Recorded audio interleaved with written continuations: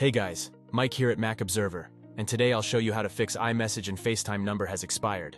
Every iPhone owner values seamless communication, so it's understandably frustrating when you see a constant notification on your screen that reads, iMessage and FaceTime number has expired. Remove and reinsert the SIM to keep using number for iMessage and FaceTime. This cryptic alert can leave many of us scratching our heads, wondering about the next course of action. Let's delve into the reasons behind this occurrence and discuss a tried-and-true solution to rectify it. Why won't my number connect to FaceTime or iMessage?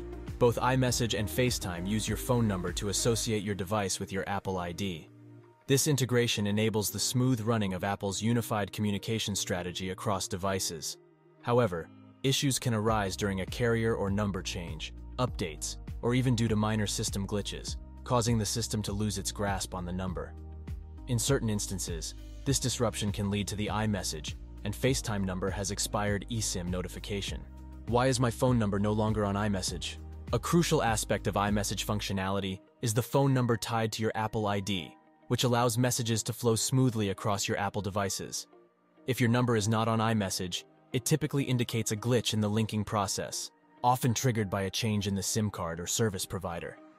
This hiccup might result in a disconnection between your Apple ID and the phone number, leading to an array of iMessage complications, including the iMessage and FaceTime number has expired notification. How do I fix my expired iMessage number? Here's where our focus sharpens on resolving the issue.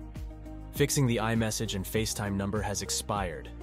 Error involves several steps that essentially refresh your phone's connection with the SIM card, and subsequently, with the Apple ID associated with iMessage and FaceTime. Here's how to do it. Navigate to iMessage and FaceTime settings and remove all numbers listed if possible. Next, go to phone settings, and if your number is incorrect, change it to the correct one. Unfortunately, I don't have a SIM card installed.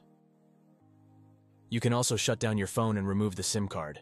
Restart the phone and reinsert the SIM card. Toggle on iMessage and FaceTime and activate your number.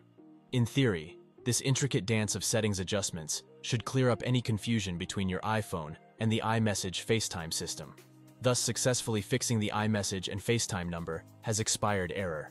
How do I reactivate my mobile number on iMessage?